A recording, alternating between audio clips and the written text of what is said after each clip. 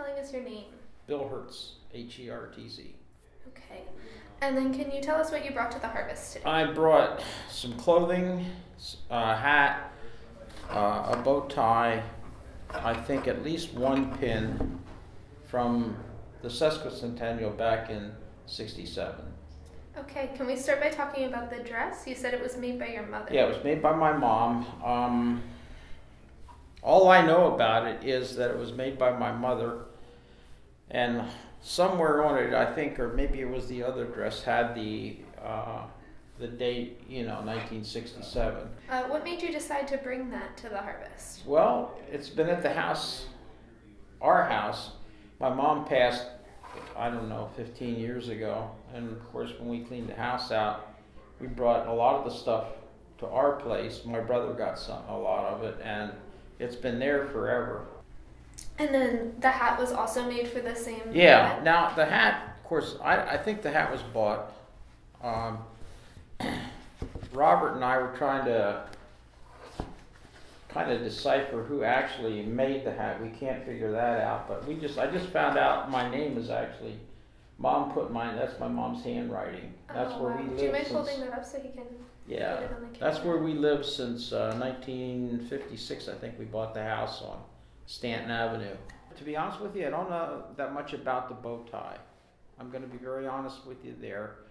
Of course, it was made for the sesquicentennial. The pin, the people in Milton, the men of Milton, not to sound sexist, but they were all required to grow a beard and a mustache and everything. And they were, looks like there's something under that even. I don't want to scrape it off.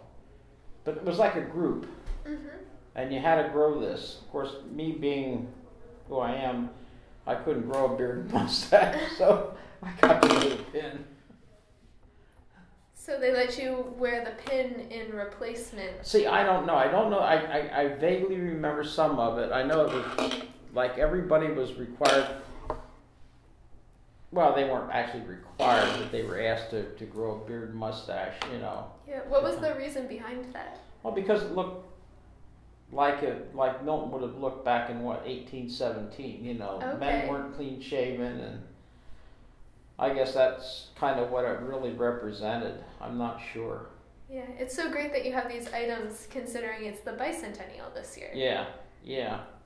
It's really interesting. Yeah, I've been around a long time. I've lived in Milton all my life.